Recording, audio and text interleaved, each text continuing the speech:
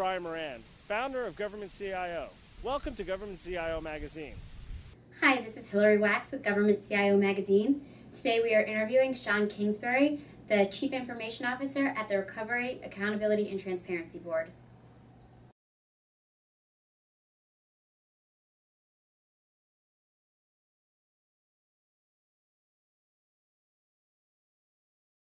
That's an interesting question. So we were in an interesting situation where we're a new agency. We stood up with the sign of the American Recovery and Reinvestment Act of 2009 in February of 2009.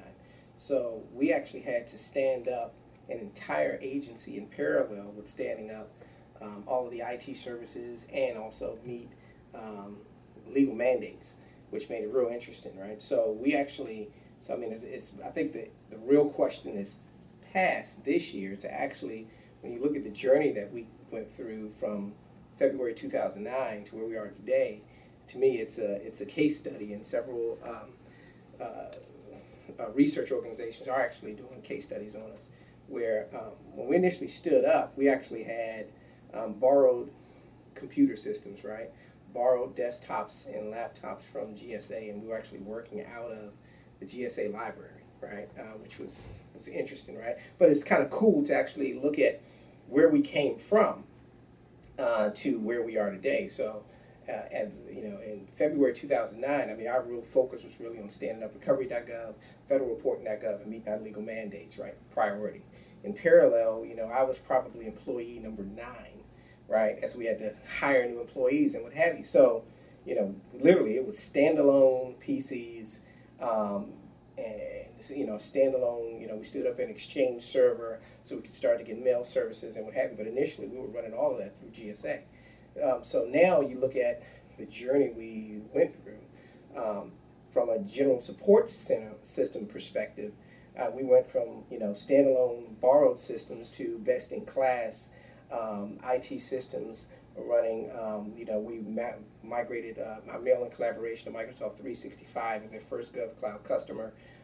We migrated several other key infrastructure systems to Amazon Web Services. We stood up probably a one-of-a-kind hybrid cloud broker on-prem that actually has a complete stack from a governance standpoint of all of from secure information assurance, running systems like Archer and Proofpoint, and protection systems like Tenable Nessus and what have you, right? So we've broken up our cloud hub into 7 key capabilities. So I mean, we've matured in a whole lot of areas, and that right there is really, that's the internal side. But then you also get into our law enforcement side of the house, because initially when we stood up, our Recovery Operations Center was really behind the brick and mortar of our agency.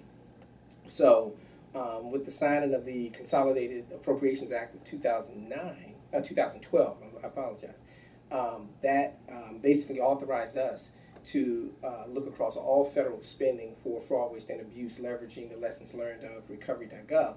So what we did is we actually transformed the entire Recovery Operations Center into a private analytic cloud that we deliver as a service to roughly 17 external federal agencies today, doing real desktop as a service coming through our Cloud Hub stack. In parallel, you look at the federal systems that we actually stood up, Recovery.gov and federalreporting.gov.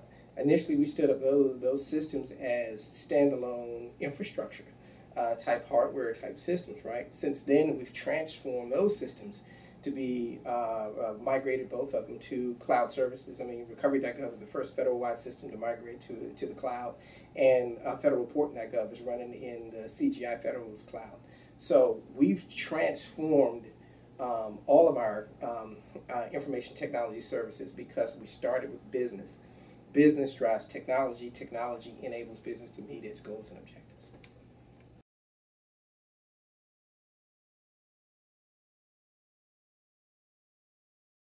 So, in regards to agile development methodologies,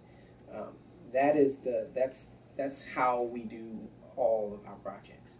And I can say that because we work by with constraints that I would say most federal agencies don't live by, meaning we have to actually work to meet interesting deadlines that actually have legal mandates behind it, right? So when you look at it from that perspective, you have to, and our timelines are always short just because of the lifespan of the agency. So we adopted agile methodologies from the very beginning of how we actually stood up our agency, how we stand up all of our IT systems. From our perspective, that's how we stood up Recovery.gov, federalreporting.gov, federalaccountability.gov, private cloud infrastructure. We look at it as a build a chapter at a time, and don't try and actually plan out the entire project. The goal is to actually look at the big wins and early successes and break it down in chapters with real results that you can touch in 2-week sprints, right?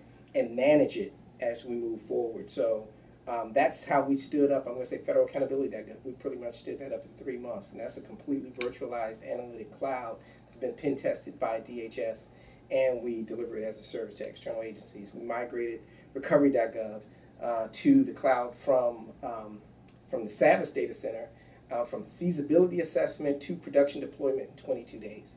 So the only way you can make these types of migrations and implementations actually work is to use agile methodology. But now is agile methodology the solution for all projects? No. If I'm dealing with a project that deals with life or death situations, I don't want to make these types of decisions like that, right? So it's the right approach for the right project, and then with the expected outcome.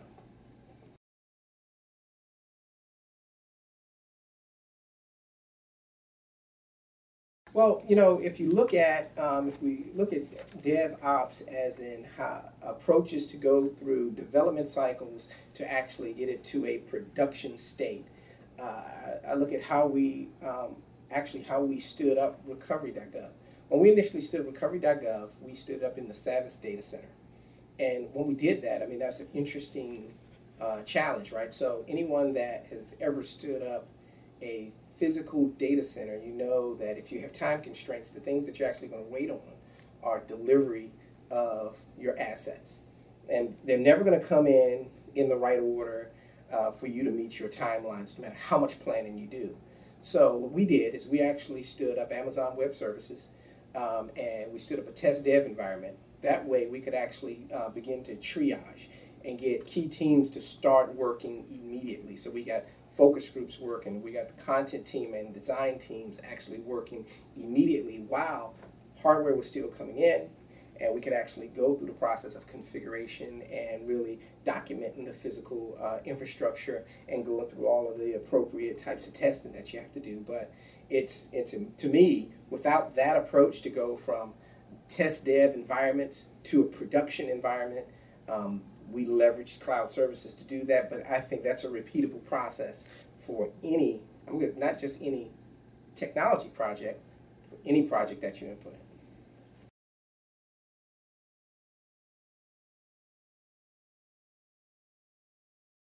So when you look at mobility, really, if you talk to any person that is in industry or federal, they're going to talk about a couple of key topics. It's going to be data, mobile, information assurance, and then they're going to and cloud, right?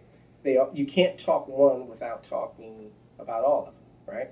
So with us, it's all about the data, and that's everything, right? Meaning your email. It's really about a way for you to interact with the data. Email messages that you receive, but now you have to have the dotted line to collaboration. And with that, it's real-time collaboration, meaning exchanging data between 2 or more people in a way where you can exchange conversations, and I can actually see presence. That's data that has a light to be turned on that shows me that you're online. It's all about the data, right? So you got everything from mail-in collaboration to look at the 120,000 recipients that receive stimulus funds, and how we have to interact with all of the agencies in the whole life cycle. That, again, that's looking at data and what have you. Now you start to look at Oh, and then a fraud, waste, and abuse program, right, where we're delivering analytics as a service externally to 17 federal agencies and our on-prem analysts. In essence, now you get into what does that mean from a cloud standpoint? So cloud is enabling us to ensure that I have the elasticity to support unknown quantities of required performance of the public hitting the website. Also internally, for us to have an analytic cloud for our team to actually work in a way that we can scale and shrink and all of the self-service capabilities you would expect. But in parallel with that, we have mobile technology. When you look at, we have a mobile app for Recovery.gov that enables all of the citizens of the country to be able to see in real time where the money is actually going. In parallel, when you look at our private analytic cloud, it's completely complete VMware infrastructure. So we actually deliver desktop as a service externally to federal agencies. So because we're doing it via VDI, you can actually bring it up on your iPad, iPhone, or what have you, right? So we support mobile computing to actually do these things. From my perspective, if you look at what we look at as the digital decade, when you look at how the amount of data that is actually the growth of data since 1990 to the planned trend to 2021, right? Around 1990, we had less than 20 petabytes per month across the country. When you look at 2021, the trend is roughly 180,000 petabytes per month. Now, what does that mean? There are going to be more users coming online that are going to have expectations, and a lot of this usage is actually due to mobile computing, phones, PDAs, and what have you, right? So there's a big expectation. So if I'm a federal provider of services, I have to be, that has to transform how I solution anything moving into the future.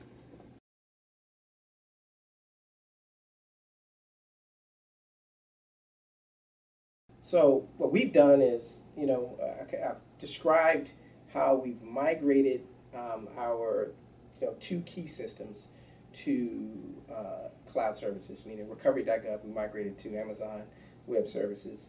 Federalreport.gov is actually migrated to CGI Federal's web services, cloud services. And internally, we stood up our own private analytic cloud, and we stood up our on-premise cloud hub infrastructure that brokers out to Microsoft, that brokers out to Amazon, as well as enables external customers to come in a secured fashion to access our analytic private cloud on-premise. So in essence, cloud technology and cloud computing is an enabler. And I think probably 2 years out, we won't even be talking about cloud because it's going to be an expectation of that is the stitching that enables us to connect, right? The key is things like a cloud hub and cloud broker that enables the federal government to securely and transparently burst between multiple clouds and make it transparent to the customers and keep it customer-centric.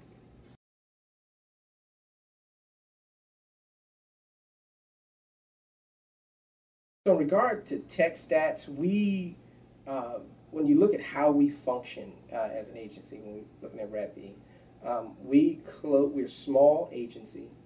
So we have, from the beginning, we've always looked, we would do a 180 all the time, look back at ourselves and say, how are we doing with the projects that are in flight, because we use agile methodologies to build the systems, right, to get them up and running. And again, my background is PMO director plus enterprise architecture and what have you, right?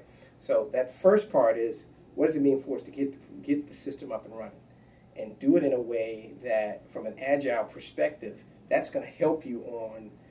That's going to help you build systems wasting less money, because you'll be able to see certain issues and risks early in the game and make the appropriate course corrections. So in essence, you redefine your success and get where you need to get, because the whole time, the whole project, the whole journey, you're looking at those risk elements when you look at time, cost, resources, and what have you. And then when you get to an operational state, you look at the outcome of that a lot differently, because now you're looking at it from an O&M. The majority of money that gets wasted on these projects, which is the value add that you get looking at tech stats, is actually standing up these systems, right? Because what you'll see is a lot of these systems go on for years, and they when you take so long to stand up a big system, in essence, technology changes, time changes, contractors change, and in essence, that just further impacts the outcome of the system, which is going to cost you more money. So, I mean, from my perspective, leveraging agile methodologies will keep your eye on the ball, and then you can manage cost control.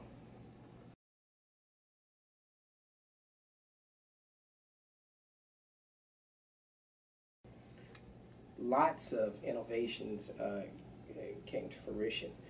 When you look at, I'm going to say one, we've proven several things can actually be done. When you look at a true data center, a data fusion center, that can actually do real oversight from a fraud, waste, and abuse perspective of large initiatives, and we proved we were successful, which is why we actually now have oversight of the $60 billion of Hurricane Sandy relief fund.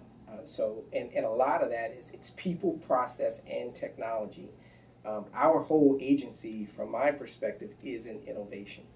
I think the key innovation behind RATB is we've proven that if you get the right people focusing on the right problems, the outcome is going to be awesome.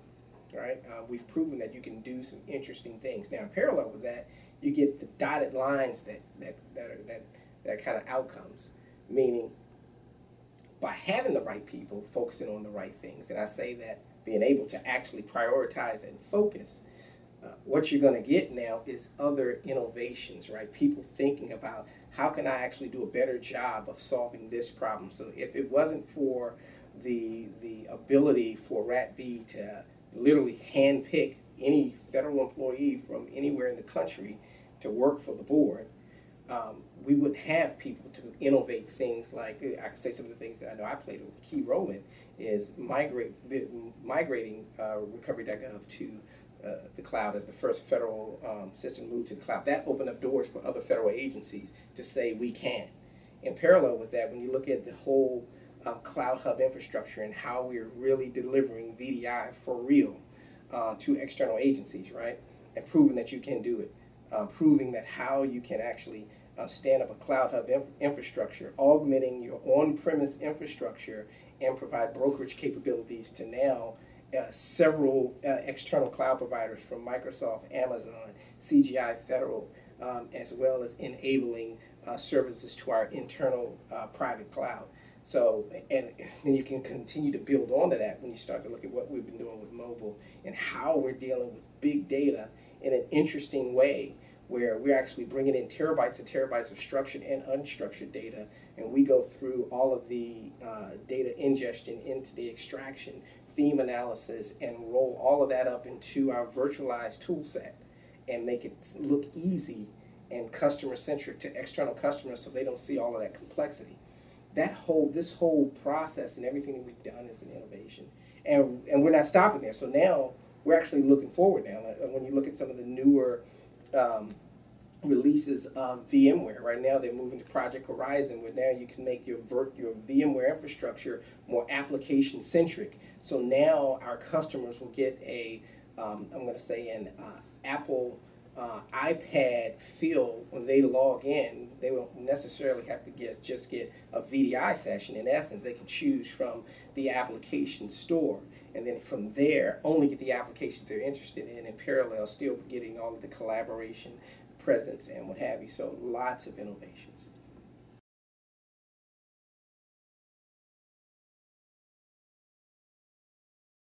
Quick wins. First off, stop talking tech. Remove the conversation of technology from the table, because that's what causes the lines in the sand when you go into a room to have conversations. Because what's going on now is these are business conversations talking about a portfolio that each federal agency has an appropriation for, right? And now based on that program of work, that portfolio, there are dollars, their goals, their objectives, and then their discrete projects that make up those objectives and goals to meet their strategic vision.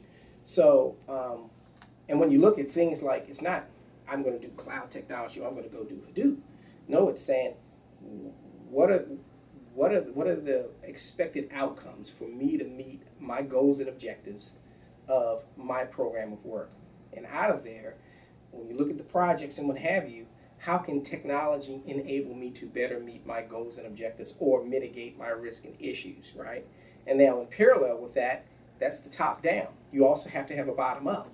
When you start to look at innovation workshops, you need to have some skunk works that are actually working from the bottom up, just showing, looking to see some of the possibilities. And then from those possibilities, that'll feed into the program side, say, you know what, these are some of the other interesting things that we can actually do. That right there, to me, that can be a quick win because that puts everybody on the same page. And you can sit down with your CFO. You can sit down with the CIO, CFO, general counsel, because you need to have everybody sitting down together and all of the senior executives in all the different lines of business and talk about, you know, now let's talk about what's the work we're really doing and how can we actually lean forward and take our department or agency to another level. Next is records management. That's a big deal, right? Because in essence, when you look at some of the capabilities that you actually have, everyone has to deal with records management. That right there is an easy win. Nowadays, when you look at the technologies that are actually available today, to actually convert hard copy documents into electronic documents and be able to index those appropriately and roll them into records management policies. Another quick win would be, again, I'm going to say data, right? When you start to look at big data, literally just get a couple of key people to have them focus on it. And what that's going to do, again, I'm talking bottom up, looking at what are the systems that we're actually running and what's the quality from an integrity perspective of the systems that we're running today. Now, if I had some people that I had just focused on the data and the quality of the systems, how can I now optimize that, leveraging some of the best in breed technologies that are in play and focusing on with different people that are, the buzzword is data scientists, right? But in essence, you know, every federal agency has people that do what's in the definition of a data scientist, but the agency needs to get serious about focusing on that to get those expected outcomes. And then listen to your people, because it's all about customer-centric. If you work just within, I'm going to say, the CIO organization, you will fail, and you will fight, and you will fail. The CIO is a true business partner in the department or agency and need to act as such. And by doing so, when you start to look past that stovepipe, right, and start to look across the federal agency as a whole and communicate and be willing to listen and speak in the language of business, not in nuts and bolts, you'll see massive growth in teaming and collaboration. And I think you'll see a lot of federal agencies moving at a pace I don't think they had before.